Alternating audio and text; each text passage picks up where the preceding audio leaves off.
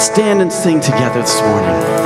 Though my sorrow and dead in my sin, lost without hope with no place to begin, your love made a way to let mercy come in. When death was arrested and my life began, ash was redeemed, only beauty remains. My orphan heart was given in vain. My mourning grew quiet, my feet rose to dance. When death was arrested, my life began. come on, every voice, let's lift this up. Oh, your grace, so free, washes over me. You have made me new, now life begins with you. It's your endless love pouring down on us. You have made us new, now life begins with you. Released from my chains, I'm a prisoner no more. My shame was a ransom He faithfully bore. He canceled my debt and He called me His friend. When death was arrested and my life began. Oh, your grace, so free, washes over me. You have made me new, now life begins with you. It's your endless love pouring down on us. You have made us new, now life begins with you. Oh, yes, it does. Savior displayed on a criminal's cross. Darkness rejoiced as though heaven had lost. But then Jesus arose with our freedom in hand. That's when death was arrested and my life began. Oh, your grace, so free, washes over me. You have made me new, now life begins with you. It's your endless love pouring down on us. You have made us new, now life begins with you. We're free, free, forever we're free. Come join the song of all the redeemed. Yes, we're free, free, forever, amen. When death was arrested and my life began. Oh, we're free, free, forever we're free. Come join the song of all the redeemed. Yes, we're free, free, forever, amen. When death was arrested and my life began. When death was arrested and my life began. That's when death was arrested and my life began. Amen. Let's praise Him for that life in Jesus Christ. Amen. Thank you, Jesus. Deuteronomy 7:9. Know therefore that the Lord your God is God, the faithful God who keeps covenant and steadfast love with those who love Him and keep His commandments to 1,000 generations.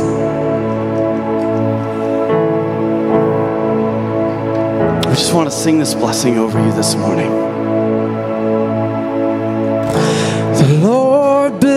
bless you and keep you. Make his face shine upon you and be gracious to you. Lord, turn his face toward you and give you peace.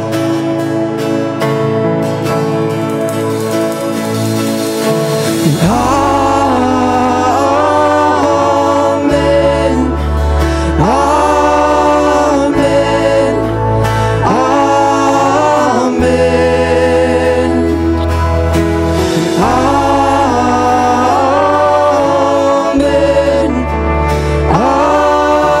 Amen. Amen. The Lord bless you. The Lord bless you and keep you. Make his face shine upon you and be gracious to you. Lord, turn his face toward you and give you peace. We agree as we receive this, Lord.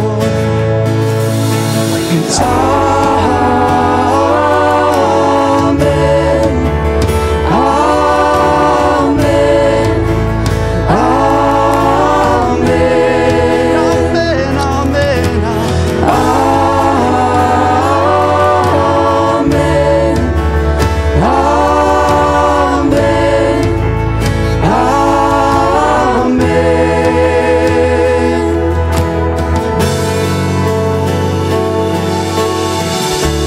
Oh, Jesus, thank you for your goodness, faithfulness to us, Lord. His favor be upon you and 1,000 generations, and your family, and your children, and their children, and their children. May his favor be upon you and 1,000 generations, and your family, and your children, and their children, and their children. May his favor be upon you and 1,000 generations, and your family, and your children, and their children, and their children. May his presence go before you and behind you and beside you, all around you and within you. He is with you, he is with you in the morning, in the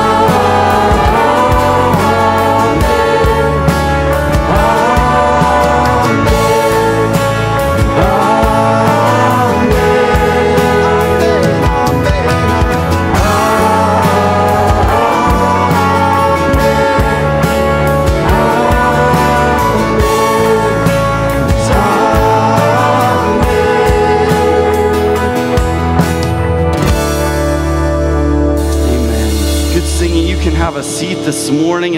And you can probably tell we're having a youth emphasis Sunday up here this morning. A lot of youth. I feel like there's an imposter among us. We have an imposter here on the drums. The guy in the drums is acting sus over there. But he said he's very young at heart. So thank you, Rob, for drumming on our youth emphasis Sunday. And so yeah, it's exciting. You know, God is doing some amazing work here at David's. Do you know that? Amen. I mean, just in our youth programs, in our Awana programs, in our Sunday schools, all that. If you ever want to see something amazing, show up here about 6:15 on a Wednesday night and try and stand in that lobby and see people checking in. And this past Wednesday night at Awana, I think what I heard, they had 99 kids at our Awana program. Can you believe that? And if I'm not mistaken, I heard that it was either 3 or 4 accepted Christ this past Wednesday at Awana. Can we just give the Lord a great praise for what he's doing here? We have, just our youth program is just exploding, and lots of kids are coming out on Sunday nights. You know, people are ready to get back to what's important, and that's being at church, being in relationship with Jesus Christ. Amen? Amen. And so we just want to welcome, if you're new here this morning, maybe you're a visitor and you're checking it out, we just want to ask that you'd fill out this guest connection card like Pastor Danny's holding up and bring it back to me in the back. I ran out of Dunkin' Donuts gift cards last week, and I apologize to anyone that didn't get one, but we refilled and we're ready to go this week. We've got all of our Dunkin' Donuts gift card supplies up and ready to go. They have a rain check from last week, so if you were here last week and you didn't get one, come back and see me. We will make sure that you get one this week. And these cards are right in front of you on the pew backs if you want to grab one of those. And you can also, if you want to tithe today and you don't have the app, you can also, there's an envelope there. You can tithe, put it in the blue box in the back. But if you have the app, you can tithe on the app or the website if you're watching from home as well. I have one more announcement quick before you get started too. Okay. We are starting practices for a Christmas choir. So we're going to have a Christmas choir this year on December 20th. And our rehearsal is, first rehearsal is Tuesday, October 20th. At 6:30 p.m. So if you're interested, you can come see me, let me know, or you can just show up, whatever works. But if you could come see me, that would be helpful. And let me know that you're interested. We're trying to get our whole, I don't know if we're going to get up to the 110 voices that we're hoping for the 250th, but we're growing our choir up. So if you have any interest in that, please see me and Pastor Danny. All right, I wanted to say a congratulations to Stu and Ellen Trevitz, who celebrated 65 years of marriage together on October 16th. So that's something to be excited about. I know you guys have been praying for them. Stu is in the hospital with pneumonia. Ellen broke her leg. She's at home, but I know you guys have been praying for them. But now you can add a rejoicing in your prayer as you continue to pray for them. You rejoice at 65 years of marriage. It's incredible, awesome. So congratulations to them. And I also want to say we're still in need of candy. We need more candy. I checked this morning and just to make sure, and they said the bags are about half full of candy. We want to make the bags completely overflowing. Full. Overflowing with candy. If we don't have the bags full for next week, Danny and I might have to put together like a song and dance routine. We don't know. We're gonna have to come up with something to bring more attention to it. So if you could bring some candy out this week. No, we're not doing that. No song and dance routine, just bro? Go ahead and give candy. Don't make us do that. Yeah, we don't want to be known as a church that gets half bags of candy. We want to get full bags of candy. We want to be living in the overflow, bro. Yes. So continue to bring those in. Continue to sign up for the fall festival. We still have stuff we need donated and places that we need filled for that day while we're there. Christian said we have almost 100 kids coming. We're going to expect a lot of kids that night, especially since there's not a lot of trick-or-treating going on because of COVID. They will be here, and we will be an opportunity to bless our community and bless the children in our community. So if you can, please volunteer for that and donate to that as well. On November 1st, that Sunday, November 1st, after the morning service, we'll have a congregational meeting, and it will be held to review the proposed budget for 2021. So if you're a member, make sure you stay for that, even if you're not, you can stay for that meeting. But After that, we will also, on that same meeting, have a vote on the proposal of consistory to enter into a design-build contract with Pyramid Constructions to move plans forward for a new multi-purpose building. So you'll want to be here for that, to have the vote and hear the proposal on that for a new building. We're running out of space here. We have a lot of kids. This will be an opportunity. If you, like Christian said, if you want to see the need for it, come here on a Wednesday night, come here on a Sunday night and see what's happening around here. But that will be on November 1st. And if you want to hear more about it, definitely stick around after the morning service there. And the vote to approve the budget, that will take place at our annual meeting in December. So November 1st is just a review of the budget and a vote on the proposal for the new building contract. And I urge everyone, especially young families with children, to attend, ask questions, and that only church members can vote on that one, but just to remind you of that. But yeah, you should plan to stay around on November 1st to hear more about that.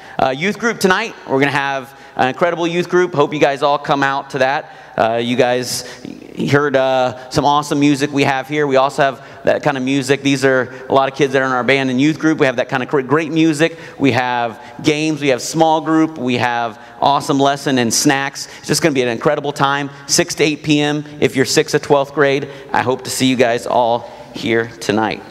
Let's go ahead and pray.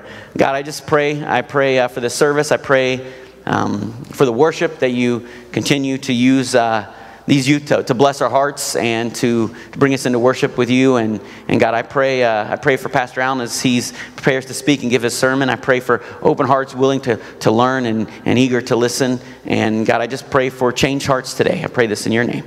Amen. This is a song that the youth have been enjoying. So they requested we sing it this morning. I searched the world, but it couldn't fill me. Man's empty praise and treasures that fade are never enough.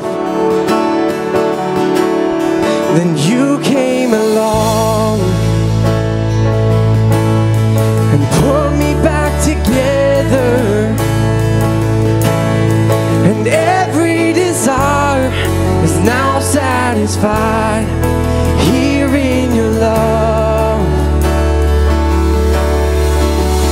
Oh, there's nothing better than you. Oh, there's nothing better than you. Oh, there's nothing. Nothing is better than you.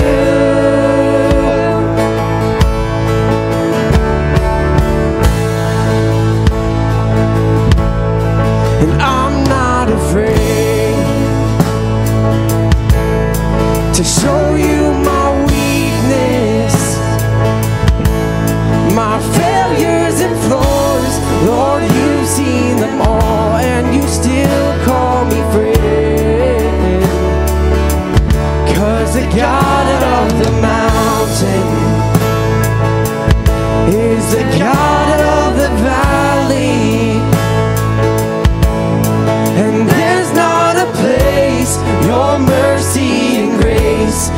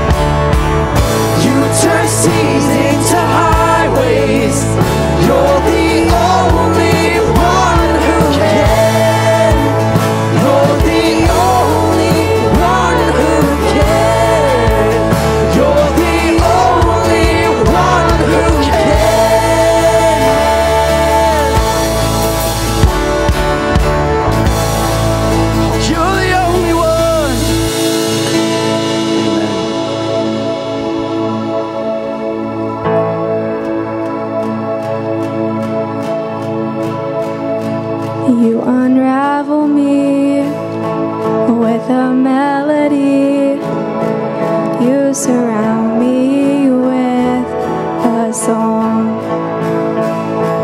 of deliverance from my enemies, till all my fears are gone.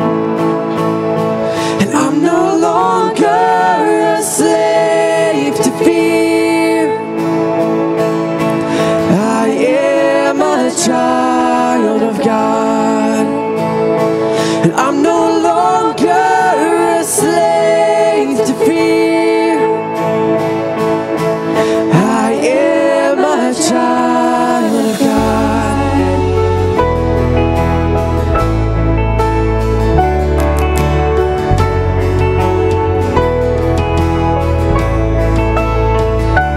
From my mother's womb, you have chosen me.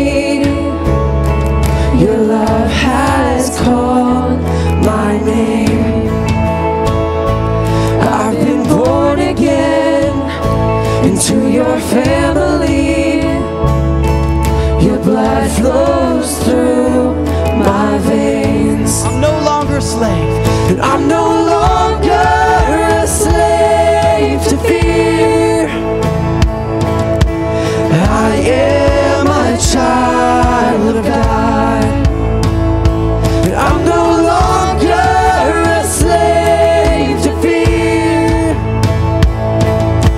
I am a child of God. I'm no longer a slave to fear. I am a child of God. Yes, I am, Lord. I'm no longer a slave to fear. I am a child of God. 2 Timothy 1:7 says, "For God has given us not given us a spirit of fear, but of power and of love and of a sound mind."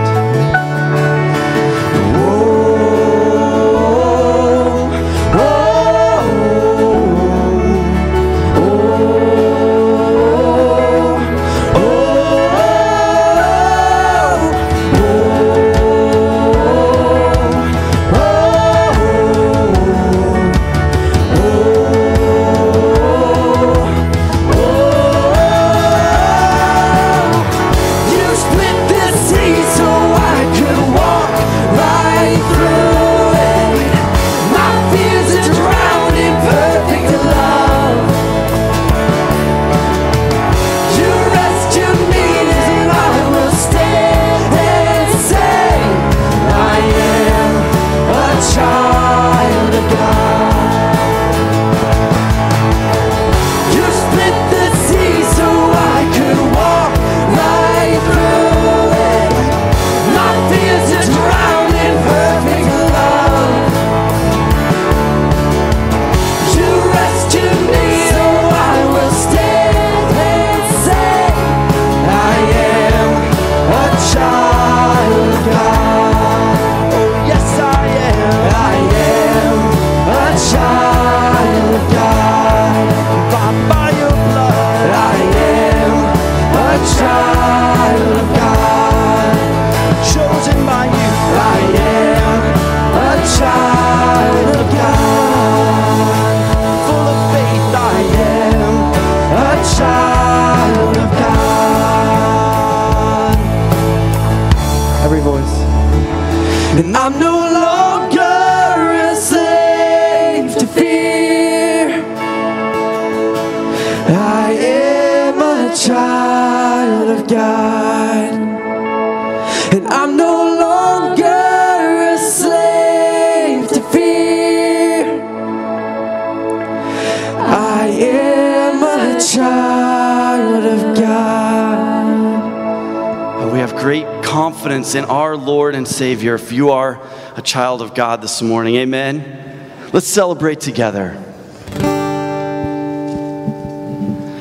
And I will sing forever of your love come down. With my hands to heaven heaven, shout your praises out. I was lost in darkness when you pulled me out. I will sing forever of your love come down.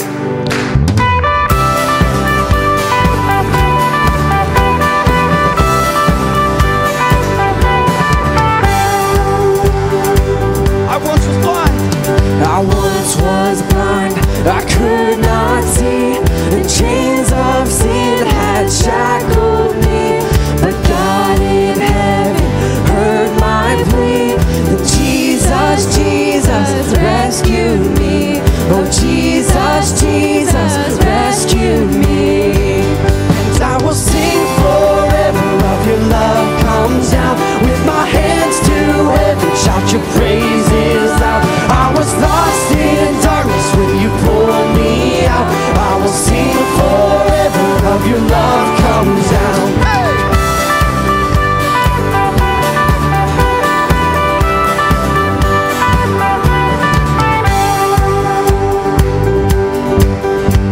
Now grace so sweet, it floods my soul, and hope eternal won't let go. My debt erased at Calvary, then Jesus, Jesus rescued me.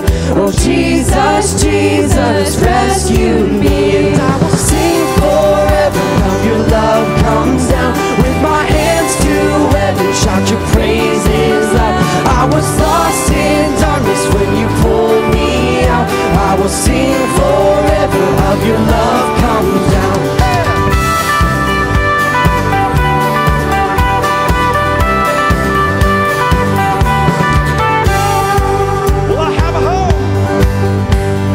There's a home beyond the sky, a song we'll sing for all of time. The grave is empty and I am free, 'cause Jesus, Jesus rescued me. Oh Jesus, Jesus rescued me. Oh, come on, let's put our hands together. And I will sing forever of your love comes down. With my hands to heaven, shout your praises out. I was lost in darkness when you pulled me out. I will sing forever of your love comes down. And I will sing forever of your love comes down. With my hands to heaven, shout your praises out. I was lost in darkness when you pulled me out. I will sing forever of your love comes down. I will sing forever of your love comes down. I will sing forever of your love comes down.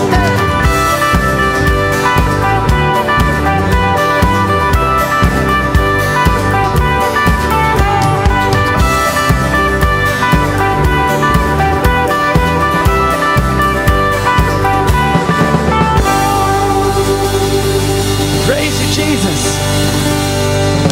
Amen. And children ages 4 through 2nd grade can be dismissed this morning as Pastor Allen comes to preach the Word of God to us today. All right, as the kids dismiss, you can open your Bibles to the book of Acts. The book of Acts, Matthew, Mark, Luke, John, Acts. After the 4 Gospels comes the book of Acts. We've been there for a few months now, looking at the history of the early church. Acts chapter 18 is where we are.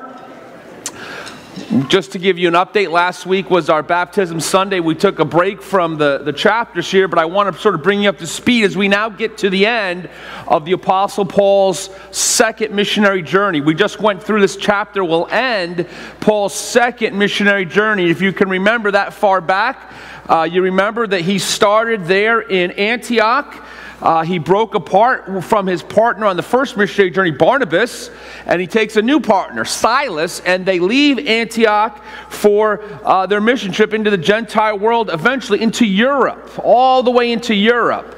It's somewhere around 49 AD. 49 AD would be the year that they depart on the second missionary journey. In Lystra, they pick up Timothy, who becomes part of Timothy's team, Paul's team from there on. In Troas, they pick up Luke, who wrote the book of Acts. So along with the Apostle Paul, the narrator, the writer of Acts, joins his team. God directs them through visions and other ways to go into Europe. They end up in a city called Philippi. And there in Philippi, we see three conversions that are pointed out by Luke. The first is Lydia, a very prosperous businesswoman on the riverside. She and her household are converted. Then a demon-possessed woman who's possessed by slaves. She's possessed by demons. She's a slave. She's converted by Paul. And then lastly, we see the story of the Philippian jailer who is converted as Silas and Paul are in prison. There they are chased out of town by a trial and go to a place called Thessalonica. There in Thessalonica, they're accused and put on trial. Their main accusation is that they are turning the world upside down. And they have to flee Thessalonica. They go to a place called Berea. Berea, they have a great revival there. The people of Berea go back to their homes and check the scriptures to see if what Paul is saying is biblical.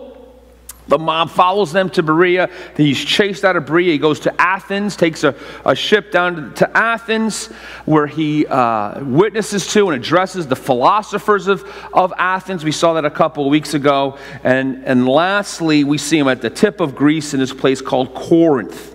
A place called Corinth. So our story ends up here in chapter 18. I'm going to read to you verses 1 to 17. Again, this is God's word for us today, chapter 18 of Acts. After this, Paul left Athens and went to Corinth.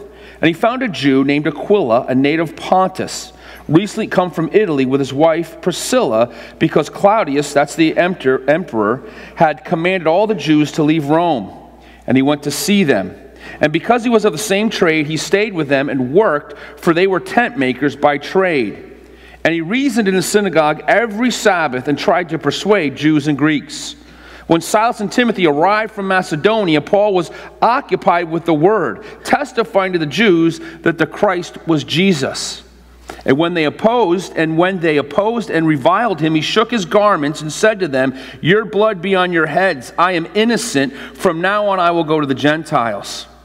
And he left there and he went to the house of a man named Titius Justus, a worshiper of God, and his house was next to the synagogue. Verse 8, Crispus, the ruler of the synagogue, believed in the Lord together with his entire household. And many of the Corinthians, hearing Paul, believed and were baptized. And the Lord said to Paul one night in a vision, "Do not be afraid, but go on speaking and do not be silent. For I am with you, and no one will attack you to harm you, for I have many in the city who are my people." Verse 11, he stayed there a year. He stayed in Corinth. He stayed a year and 6 months, teaching the word of God among them. But when Gallio, the proconsul of Achaia, and the Jews made a united attack on Paul and brought him before the tribunal, saying, "This man is persuading people to worship God contrary to law." But when Paul was about to open his mouth, Gallio said to the Jews, "If it were a matter of wrongdoing or vicious crime, O Jews, I would have reason to accept your complaint. But since it's a matter of a question about words and names in your own law, see to it yourself. I refuse to be a judge of these matters." And when he drove them from the tribunal, they seized Sosthenes, the ruler of the synagogue, and beat him in front of the tribunal. But Gallio paid no attention to any of this. We'll end our reading there. May God add his blessing to his word this morning. Let's ask him to bless our time together. Let's pray. Heavenly Father, we pray now as we open your word that you would be pleased once again on this Lord's Day to teach us, to challenge us, Lord, to send your Holy Spirit in power to guide us into truth. Your word is truth, Heavenly Father. May we leave transformed and changed people by the power of the Holy Spirit through your inspired word today. Be with our country, our nation, our leaders. Bless them, Heavenly Father. Be with those in hospital rooms and in rehabs and at home right now because of the danger of the coronavirus. Bless them, protect them, strengthen and heal them, Lord. Be with the men and women in uniform all over this country and world that protect us, Lord.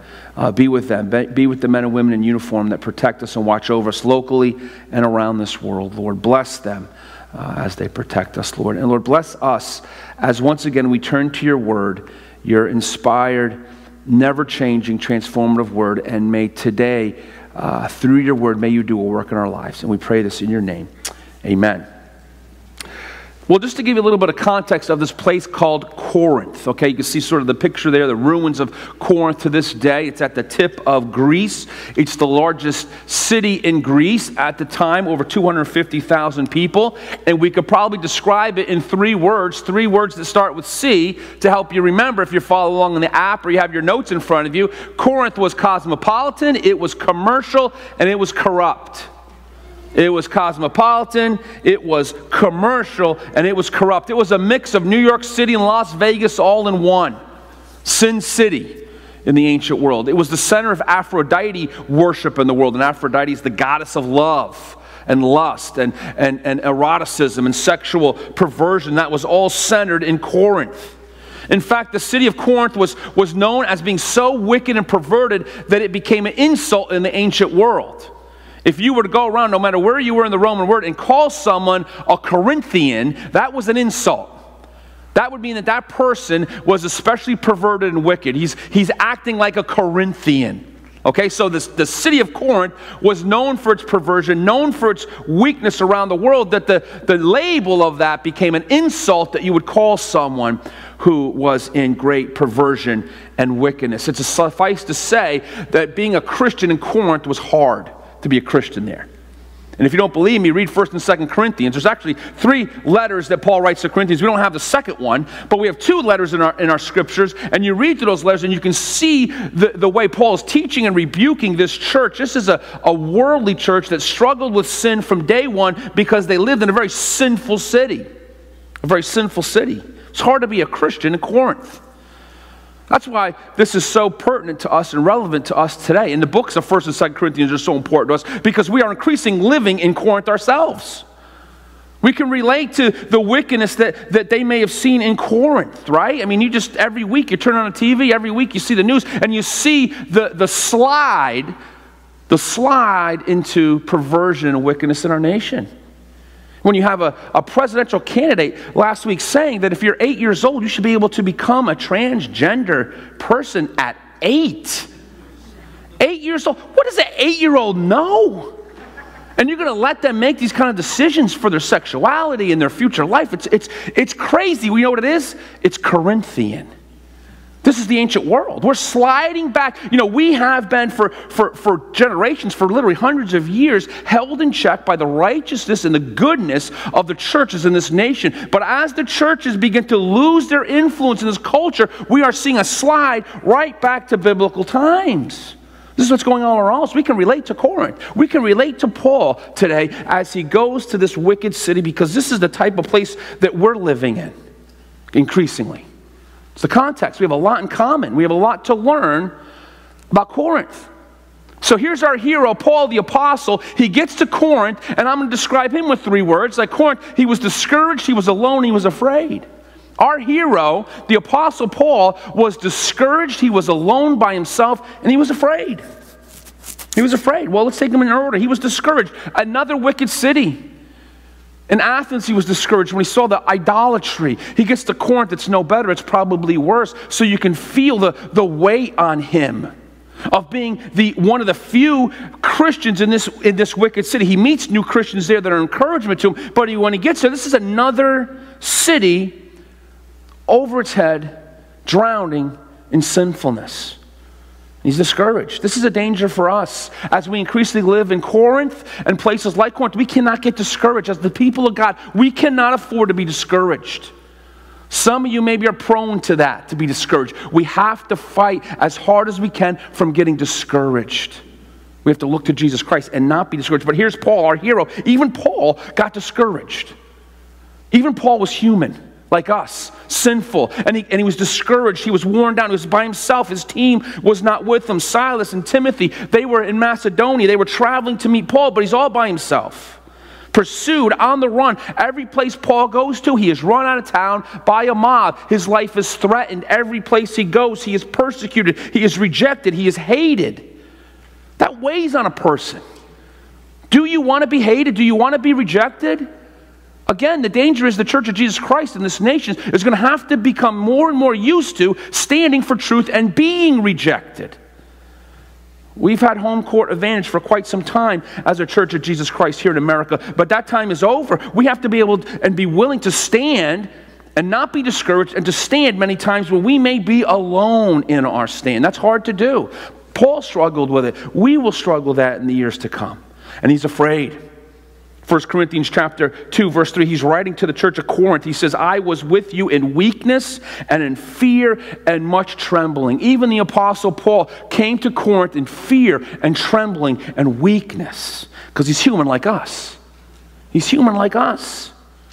Fear has a way of seeping into our hearts and our minds. It's one of the devil's greatest tools, lying and fear. He uses fear. He's using fear in the Church of Jesus Christ right now. He's always used this. And even the Apostle Paul, who wrote most of the New Testament, the greatest Christian who ever lived outside of Jesus Christ, right? Started the church in Europe, started the church in Gentiles, even here feels that tug into fear. Why? Well, everywhere he goes, they want to kill him. Everywhere he goes, there are mobs chasing him. He feels the burden of discouragement, of loneliness, and fear. These dangers that Paul faces are the same dangers we face, and these dangers can destroy the Church of Jesus Christ. We have to realize we cannot be discouraged. We cannot feel alone. We have each other, and we cannot be afraid. So this is Paul's state of mind. This is where he is in a place called Corinth, a wicked place. This is his heart and his mind, where he is struggling when he gets there. So Jesus Christ encourages him. We're going to see through this that Paul continues his ministry in Corinth, but in this one place, unlike some of the other places, we see Jesus Christ taking a direct hand in encouraging and strengthening Paul. Even Paul needed this. Okay, in AD 49, he left Antioch. He's been moving on the run for 4 years now. It's starting to accumulate on him, and Jesus Christ knows that. And we're going to see this chapter as Paul ministers. Jesus Christ is going to come alongside him and encourage him. And this encouragement is the same encouragement that God has for us. So I'm just going to look at 5 truths as we look through this chapter in Corinth, and how God, in Paul's ministry, encouraged him. And this is how God encouraged Paul in Corinth, and how he encourages us today. Okay? First encouragement that Paul receives from the Lord is other Christians, right? Number one, we need God's people. We need God's people. This is a biblical truth. All through the Bible, the unity of the church, the unity of God's people is desperately needed. When times get tough, especially, we need each other. Do not forsake the assembling of yourselves together, Hebrews 10:25 tells us. And it says, all the more as you see the day approaching. How many of you see the day approaching? Capital D, day approaching. It says the more you see it coming, the more you're going to need each other. The more you're going to need to support each other. The more we're going to need partners and friends and fellowship. The more we're going to need each other. The more we're going to need the fellowship of the saints and companions and co-workers and partners and the unity that only comes through the Holy Spirit. This is essential. This is needed. This is why so many people right now are discouraged and leaning towards discouragement, because they can't be here because of sickness, because of COVID. Many people would love to be here, but because of the situation we're in right now, they have to be careful. And they can't come out to church. And they feel that when we're apart from each other, we feel it. We grow weaker. We grow discouraged. These things begin to set in. We begin to feel alone. This is why small groups are essential. This is why getting involved in a ministry here at the church is essential.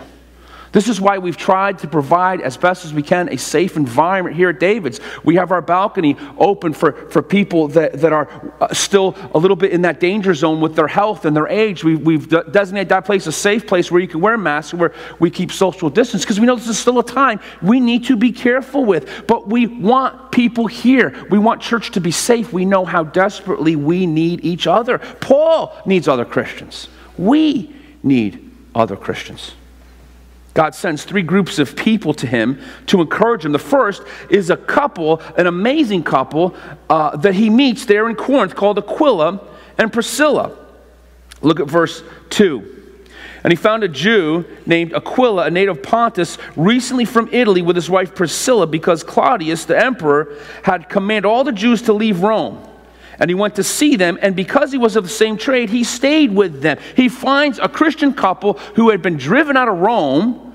A Roman historian at this time called Suetonius or something like that reported that the Jews were expelled from the capital city of Rome because they kept rioting over a figure called Crispus, which is Christ. So what we see in Rome, that Christianity had come to Rome, apart from Paul, but had come to Rome. He'll get there eventually. The Christianity comes there, and because the Jews hated it so much, there was actually rioting in Rome, and the Jews were expelled from Rome. So that's the situation. So they're driven out of Rome, but they're driven out for the purpose of God, and they come to the city Corinth to become tent makers there, but they're also believers. They're an amazing couple. The first thing that we know about them is that they're married. This is a married couple, Aquila and Priscilla. They are married 6 times. They are mentioned in the New Testament, and every time they're mentioned, they're together, Aquila and Priscilla, or Priscilla and Aquila usually. Usually the wife is mentioned first. Let's say Aquila here, and that's very unusual in ancient times that the wife would come in the list before the husband. This is a sign that in some way Priscilla was much more of a higher rank than her husband. She was known in some way. She was more prominent than Aquila was. And that's why she is normally listed first. But there's this married couple. They are a team. They are together, and they're mobile. They go from Rome to Corinth. They follow Paul back to Antioch. They go from Antioch back to Corinth to Ephesus. We see them throughout the New Testament, mentioned in many New Testament books, and they're always moving around the world, bringing the gospel to bear. This great husband and wife team that travel around as God would have them, spreading the gospel. They're married, they're mobile, and they minister wherever they go. They're always ministering. This team, this amazing team. And perhaps because Priscilla was labeled first, she might have been the sort of the leader in this, in teaching. We don't know. But they both certainly taught. We know in Acts 18:26, they teach Apollos, a great evangelist in the Word. They teach him. They take him aside and teach Apollos. Later on in the New Testament, in the book of Romans, in the end of Romans and 2 Timothy, we see them opening their house. They had a ministry not just of teaching, but of hospitality. What an important ministry, to open your home. Wherever Priscilla and Aquila went, they opened their home to people. They had church. They hosted their church. Romans 16, verse 3, 1 Corinthians 16, 19, 2 Timothy 4:19. Whenever Paul mentions Aquila and Priscilla, it's often as they open their house to the church of Jesus Christ. A fantastic ministry. This team that God is using, not just to spread the gospel, but in this point, to be an encouragement to Paul. Second group, his team catches up with him, Silas and Timothy. They come from Macedonia. Chapter 18, verse 5. When Silas and Timothy arrived from Macedonia, Paul was occupied with the Word. He can now be occupied with the Word of God. They come to Macedonia from the area of Philippi and Thessalonica and Berea, and they come down and they meet him in Corinth. And when they get there, they bring a financial gift, a substantial financial gift from Philippi, from the church of Philippi. And this financial gift frees up Paul to spend his time in ministry full time. We see this in 1 Corinthians chapter 11, verse 9. Paul speaking to the church of Corinth. He says, when I was with you and was in need, he's speaking about now, I did not burden anyone, for the brothers who came from Macedonia supplied my need. So I refrained and will refrain from burdening you anymore. There was a financial gift given to Paul so he can continue his ministry in Corinth, perhaps for up to a year and a half. Again, as a side note, it's important that we as a church realize that we have a responsibility to support ministries and missionaries going forth. That's why we give to church, so that we can send the money out from these walls to support missionaries that are around the world. Last week we heard from Josiah and Ashley Yingling, who are getting ready to go to Southeast Asia. We want to support them. We are going to support them financially because that's something that God has commanded us to do, to be supporters of ministries, local and also support international ministries. That's what our church is known for. That's what our church is known for. Over 25% of our budget every year goes to international missions. That's what we see here, that they are supporting the Apostle Paul. Philippi is supporting his ministry in Corinth so that he can spread the word. So we see an encouragement. Silas and Timothy, we see an encouragement from the church of Philippi. We also see an encouragement from the believers, the converts that are happening in the book of, in this area of Corinth. Corinthians are converting to the gospel. Titius Justus and Crispus and others are coming to faith. So here we see, as Paul is in Corinth, he is discouraged when he gets there. He's alone. He's reunited with his friends to support him and encouragement through money and also through their own personal encouragement. He needs this encouragement, and he thrives on it. It strengthens him. So here's my question on this point about needing other Christians. How many Christian friendships do you have? What groups are you involved in? Are you in a small group? Are you finding fellowship and unity in the body of Christ? You have to. You need to. You're commanded to. Hebrews 10:25. You need to be continually cultivating deeper and richer and more intimate relationships in the body of Christ. We need each other more and more. The Apostle Paul needed encouragement. We need encouragement. So the first thing that Paul encourages them with was his other Christians. Secondly, the second thing that we need is God's mandate. God's mandate. And this is sort of a side point, but I want to make this an important point to us, that we need God's mandate. And the mandate I'm talking about is the mandate to work, the cultural mandate given in Genesis chapter 1, verse 28 and following. Look at verse 3, Acts 18:3. Paul goes to stay with Priscilla and Aquila. He lives with them, he stays with them, and what brings them together is not just their common faith in Christianity. Verse 3, because they are of the same trade, he stayed with them and worked with them, for they were tent makers by trade. Paul goes and he finds work, real work, tent making. Paul was a tent maker. We use that phrase a lot of times to refer to missionaries today who go to countries who may be closed to Christianity, but go in under the means of a business or something. They're tent makers. But their real mission is to spread the gospel. Like the Apostle Paul, he does tent making, leather working. He's putting together tents, and there was a big business for this. The Roman army and others lived in tents, so this idea of mending and creating tents was a big business. And that's what the Apostle Paul does by trade to support his real mission, which is to spread the gospel. He's a tent maker, which means he worked with his hands. He's a blue-collar guy. When you look at Paul and you see how smart he is in Athens and other places, you look at him and say, well, this guy is a highly educated, scholarly academic. He's an elitist. He's got the best education in the ancient world. He knows philosophy. He knows the Hebrew scriptures. And that's all true, but here we see a different side of Paul, which is important to contact, that he was a guy with calloused hands who knew how to work with his hands, a blue-collar worker.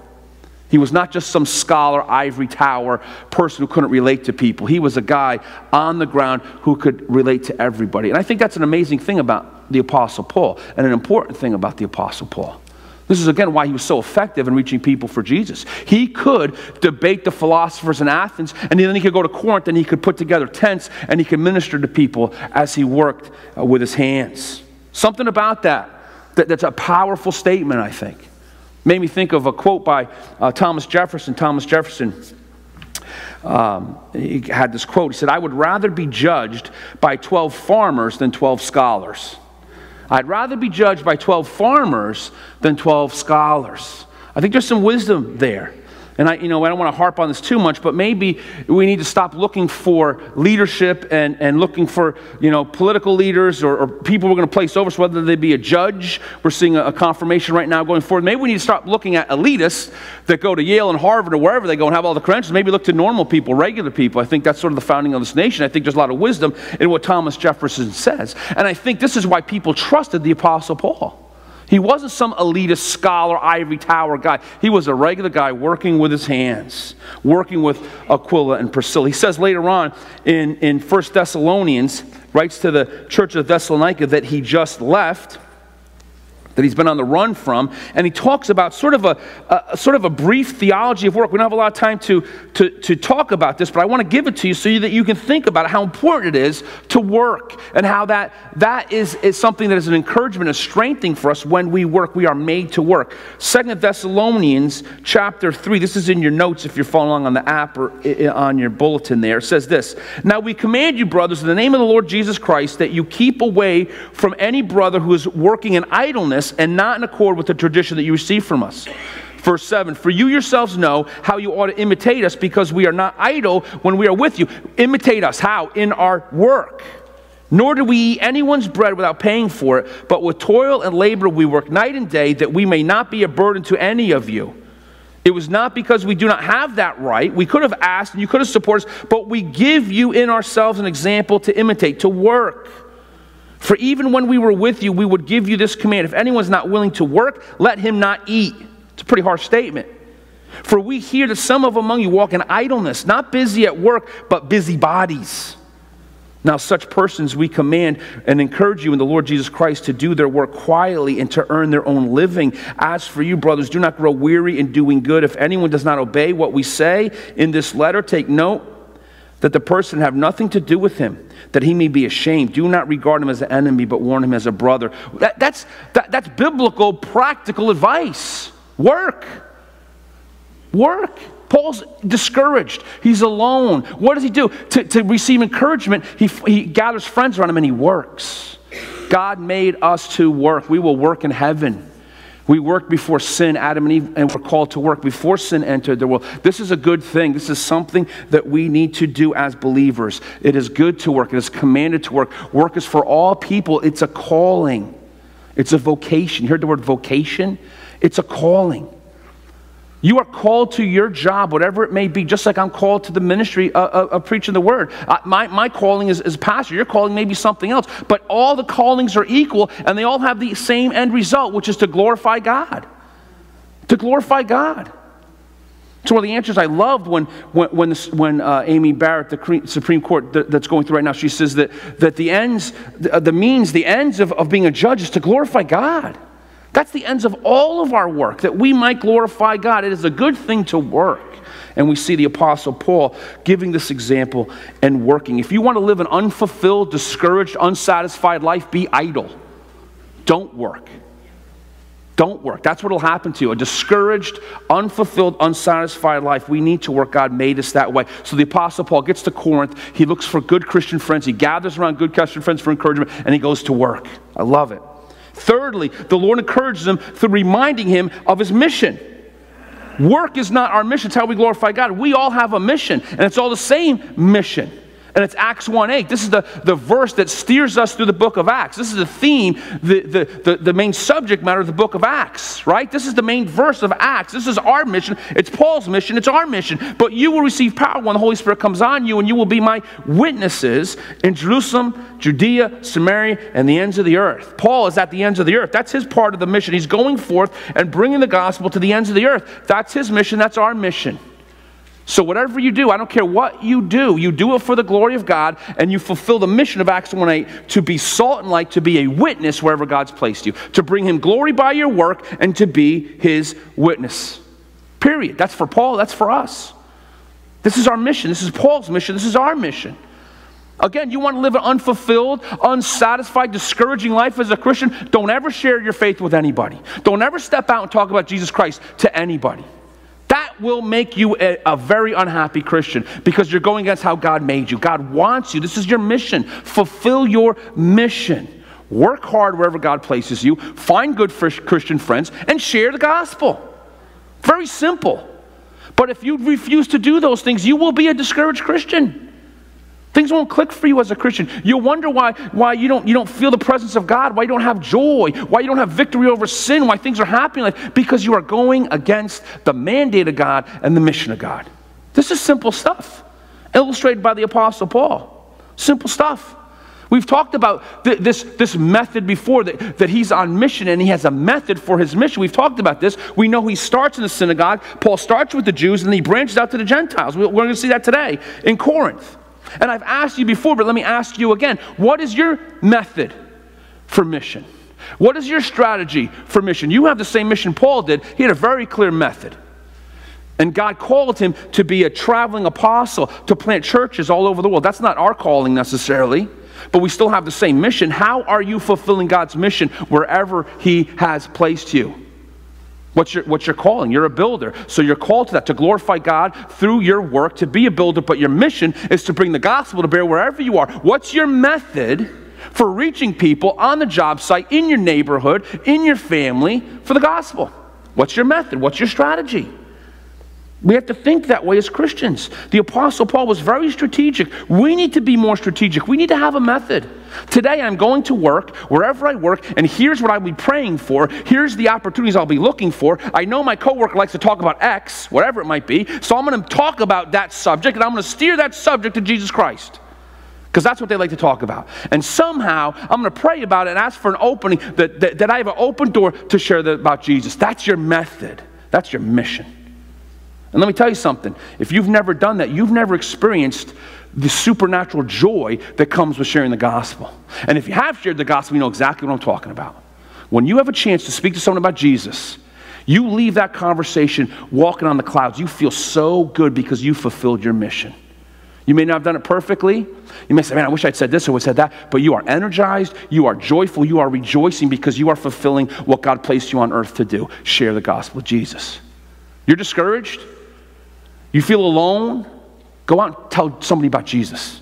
And I guarantee you'll feel joy after you do that. That's what the Apostle Paul. So he has a method, and as he shares the gospel to Jews and Gentiles, we know that what happens wherever he goes, in every city, some believe and some believe in, but most reject the gospel, and he gets in trouble. He gets in trouble wherever he goes. Look at verse 6. And they opposed him and they reviled him, the Jews. And because they opposed him and reviled him, he shook out his garments. And he said to them, your blood is on your own hands. I am innocent from now on. I am going to the Gentiles. This is a Jewish custom. When you shake out your clothes or shake the dust off your clothes, it is a symbolic religious gesture that the Jews would do, and it is a symbol of rejection. He has rejected these Jews at Corinth. He has pleaded with them, he has reasoned with them, he has shared the faith, and he has only met harsh resistance and violence. He says, your blood be on your own hands. He shakes out his cloak and he moves on. I'm done with you. Wow. That doesn't sound Christian. We should never be done with people. Here's an example that Paul pleads and reasons and loves and shares the gospel, and they continually say no. They continually act violently towards him. He said, enough is enough. I am done. Your blood, your guilt is on your own heads. You've heard the gospel. You've rejected it. I'm leaving. Jesus said this. Jesus said this. Matthew chapter 10, verse 14. If anyone does not receive you or listen to your words, shake off the dust from your feet when you leave that house or town. There comes a time sometimes when you face harsh hostility to the gospel repeatedly that you move on. You move on. We don't cast our pearls before swine. We give the gospel. We love people, but there comes a time sometimes that we say, that's it. Your blood is on your head. You've heard the gospel. You've rejected it repeatedly. I am moving on, like the Apostle Paul. We have to remember that the default position of the world around us is hatred. Is hatred for Jesus Christ and the gospel. Not love, hatred. They hate the gospel. They hate Jesus Christ and the truth of his word. We have to remember, that's what Jesus said. We cannot trick ourselves like the evangelical church has tried to trick itself for decades now, that somehow if we just make the world like us, they will listen to us. That is a lie. The world will never like the gospel. They hate the gospel. And the more we spend our time trying to get this world to like us, the more we compromise and waste our time, and that's what we've been doing for decades as evangelicals, wasting our time, losing battle after battle, seeing the gospel of Jesus Christ wane in influence in this country, see churches begin to shrink, see false religions like health and wealth gospels and nonsense grow because their main operating, their modus operandi is get the world to like you and then they'll listen to you. That's a lie. If the world is listening to you and likes you, I can guarantee you, you're not with the gospel. You're compromising the gospel. Opposition. The world does not like us. They don't like our mission. The Apostle Paul is reaping the opposition, the hatred, the violence, the persecution that comes when the world turns itself against the gospel. But that's not all that happens. He turns away from these specific Jews, but not all the Jews, because we know some of the Jews convert, like Crispus, the head of the synagogue, converts. So he doesn't reject the Jews, he just rejects this group. Because of their harshness and their rejection, he moves on and he sees a harvest of souls. Titius Justus and Crispus and others receive the gospel.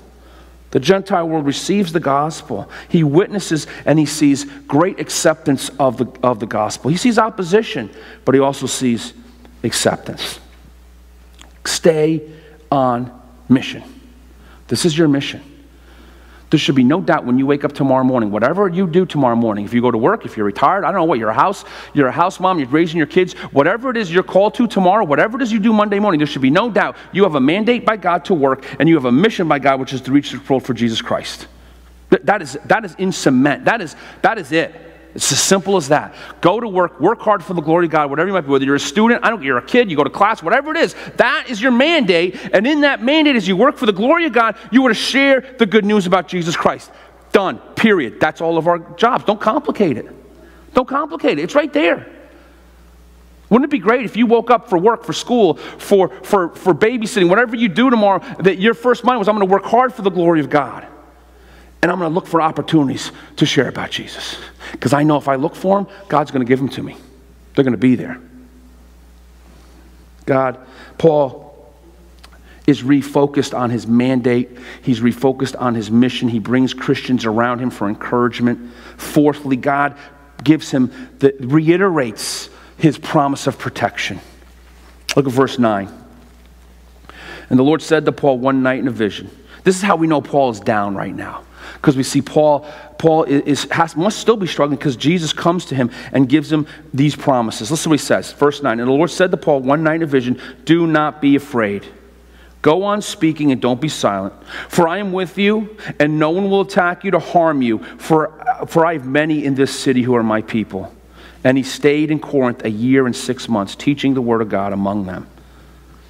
We need to know these promises. And let me tell you, Jesus is not opposed to reminding us again and again of his promises.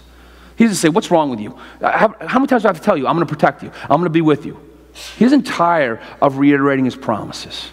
We sing his promises. We read his promises. We dig deep into his promises. We have to remind ourselves of the promises of God. And one of the most precious promises of God is that God is with us. God will protect us. God gives his promise to Paul, he gives it to us. Right? Look what he says. His two promises, that I will be with you and no one will harm you.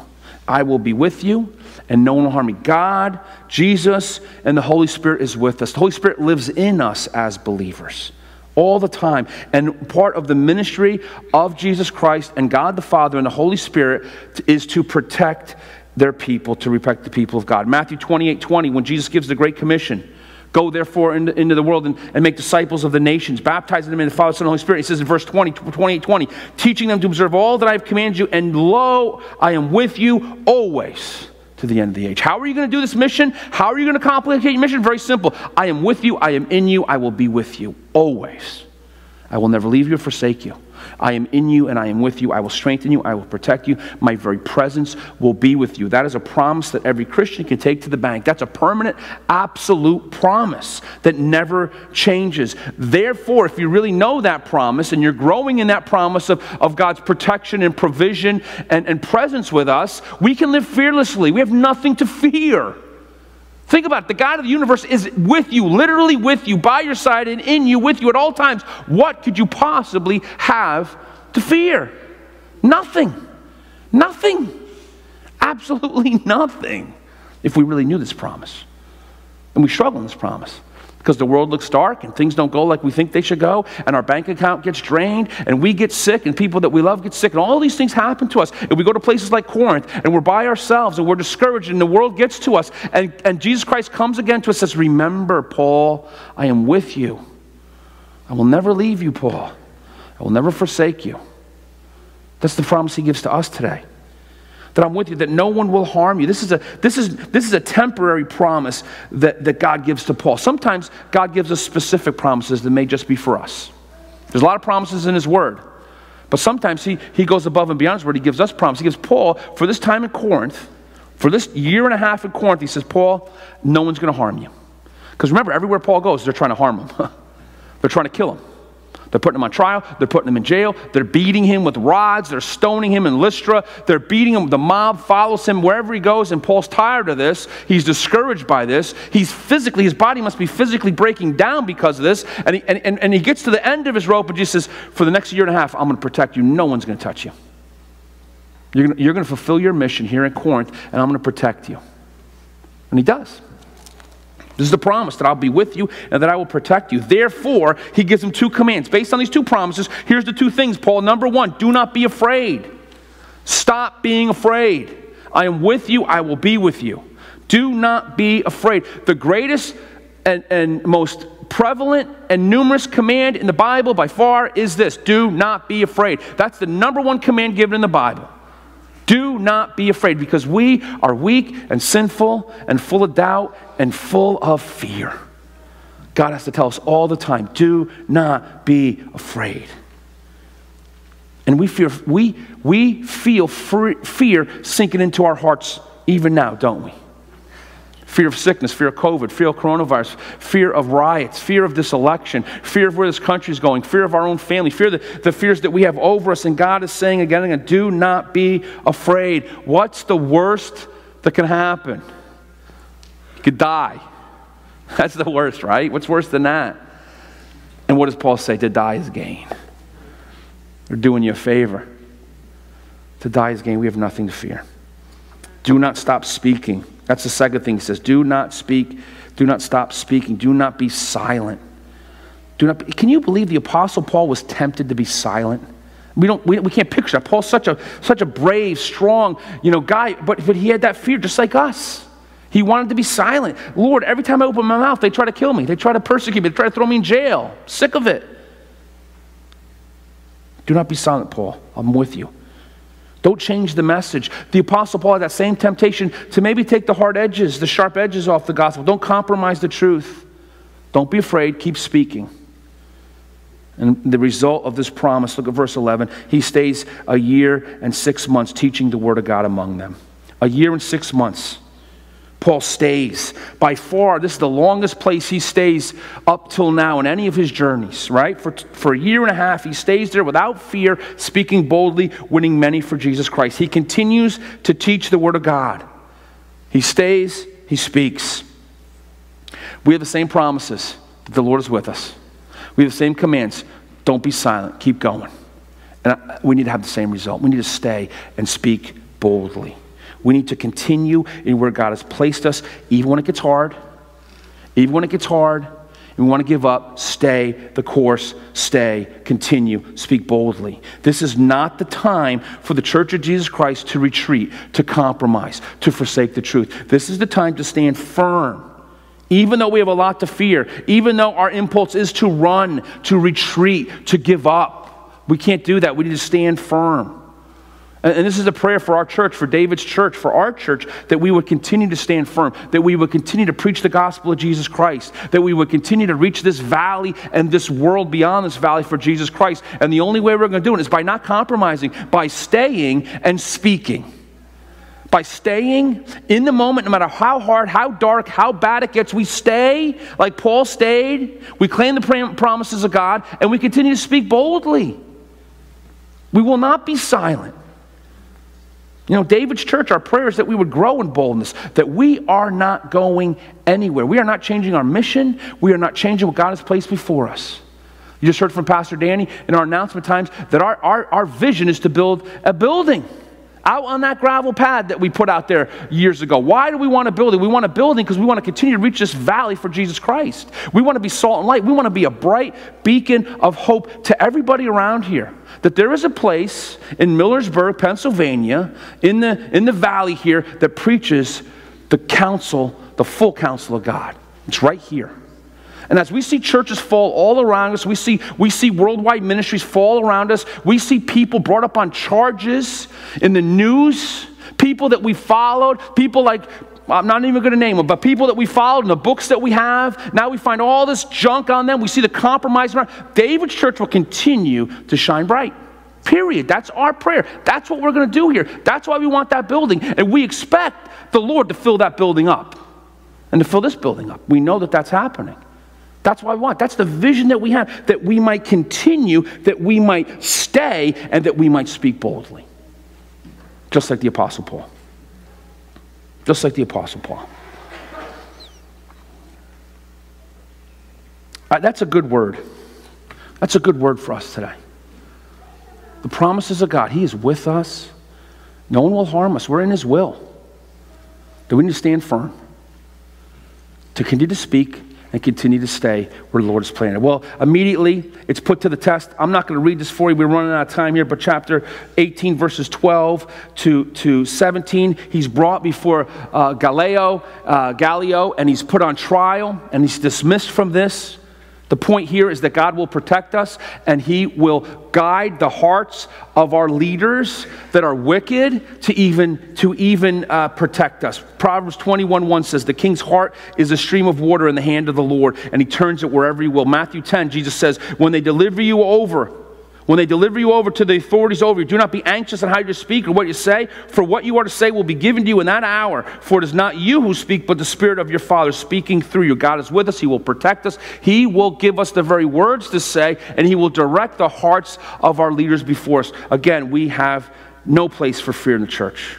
Doesn't matter who's on the Supreme Court. Doesn't matter who's the president. Doesn't matter who the governor is. Those things are irrelevant. God is in control. He's on the throne. And every single thing that's happening in this nation and every nation is according to his will and for his purposes. And if his purpose and his will is to pour out his wrath on America, then so be it. That's his will for us. He'll get us through it. He'll be with us. He won't forsake us. He'll protect us. We're his people. He protected Paul. And then we see the end of this chapter. I'm going to read it for you. And we see Paul goes home. Paul heads home after these years of ministry, 5 years of ministry. Verse 18, after this, Paul stayed many days in Corinth, and then he took leave of the brothers, and he set sail for Syria, home base. And with him, he took Priscilla and Aquila, his new friends. He took them back to Syria. At Centuria, the port of Corinth, he cut his hair. He took a vow. He took a vow to the Lord. And they came to Ephesus, and he stayed with them there. But he himself went into the synagogue, and he reasoned with the Jews. But they asked him to stay for a longer period, and he declined. He's on his way home. He'll come back to Ephesus in his next journey. We'll see that. But on taking leave of Ephesus, he said, I will return to you if the Lord wills. And he set sail for Ephesus. And when he had landed in Caesarea Maritime, Caesarea is on the map there. It's a port city. He then went, it says he landed in Caesarea. He went up and greeted the church. And then he went down to Antioch. That's not geographical. That's spiritual. To go up, if a Jew goes up, where's he going? To Jerusalem. He went up to Jerusalem. That's what that means. It's not named there, but he went to Jerusalem. He went up to Jerusalem because Caesarea Maritime is here and Jerusalem's here, so it doesn't make any sense that he went up. He went down to Jerusalem, and then it says he went down to Antioch. Antioch's up here, so he had to go up. You can see it on your map in your thing. So he goes home. He takes a vow. He continues to witness about Jesus. He worships in Jerusalem, and he spends time at home getting rest and renewal that he needs. This is what Paul needed. He started off discouraged. He started off alone. And by the time he leaves Corinth after a year and a half, he leaves rejoicing in what God has done there. God encourages him. He strengthens him. He protects him. And Paul ends up at home with Simeon and Lucius and Manaen. Maybe Barnabas was back in Syria by then, and he got to spend time with Barnabas. We don't know. But he goes home for rest and renewal. This is just what he wanted. So let me wrap this up with what we can take from this. There's a lot to take from this today, but let me give you 5 points that we talked about. Are you discouraged? Are you worn out? Are you alone? Are you afraid? Can you relate to Paul today? Well, this is what you need to do. Number one, spend time with Christian friends. Find your Aquila and Priscilla. Find your Silas and Timothy, your co-workers, your partners, your friends among the people of God. You need that. Spend time working, fulfilling the mandate of God that God laid out for us in Genesis chapter 1, verse 28. Work for the glory of God, whatever God has placed you. Spend time in the mission, in ministering to God, the mission that God has laid out for us in Acts chapter 1:8. Spend time in God's word, grow in maturity, grow in intimacy with the Lord, grow in his promises, his precious promises that he is with us and will not forsake us. And spend time at home. Spend time in rest and renewal. Spend time in rest and renewal. God has called us the same calling he placed on the Apostle Paul. He's our example. He needed encouragement. We need encouragement. Keep going. Stand firm in God's word. Do not be discouraged. Let's go ahead and pray about that. Heavenly Father, we thank you for today. We thank you for your good word for us today, Lord, a word of encouragement. As we look at the Apostle Paul, who won a great harvest in Corinth, Lord, but came there discouraged and alone and afraid, Lord, we can relate to that because we feel discouraged today in many areas. We feel lonely and afraid, Lord. I pray that you would help us like you helped the Apostle Paul, that you would remind us of the promises that you've given us, Lord, that you give us those good Christian friends, that you give us that mandate to work for your glory and that mission to share the gospel and be witnesses wherever we go. that you might give us rest and renewal, that we might be ready to stand firm in the days to come, that David's church would be a church that stands firm on your word and in your truth, Lord, that we would grow in our boldness, that we might grow in our witness, Lord, that this church might continue to be known as a church that preaches the gospel, that stands firm on your word, and that young people would flock here, that older people would flock here, that families would flock here to hear from you and hear the gospel, Lord. And I pray that you would do that among us here at David's, Lord, and that would follow after the example of the Apostle Paul, Lord. And we pray this in your name. Amen. Let's go ahead and stand now as we dismiss. One announcement I saw flash on the screen that we didn't get to, and that's that we are having a very special event coming up called Recreation, and it is a young people. It's a musical team that is local here in this area, and they're going to come out on November 14th. It's a free concert. You'll be encouraged by it. November 14th, there'll be a love offering, but I know you'll be blessed by it. So put that on your calendar. Some more information on the flyer. Oh, there it is. Look at that. Look how good they are back there. Boom, right up. So November 14th, you'll want to make that a priority. It'll be a great way getting ready for our Christmas season, getting into our Thanksgiving season to really spend some time worshiping the Lord. So again, Fall Festival signups. We still need volunteers for that outside. And shoebox, grab your shoebox as well on the way out. But let me pray for us as we go. Heavenly Father, I pray now that you would bless us and that you would keep us, Lord, that you would make your face to shine upon us, Lord, that you would be gracious towards us, that you would lift your countenance towards us and bring us peace, Lord. We pray this in the name of Jesus Christ, the Prince of Peace. Amen.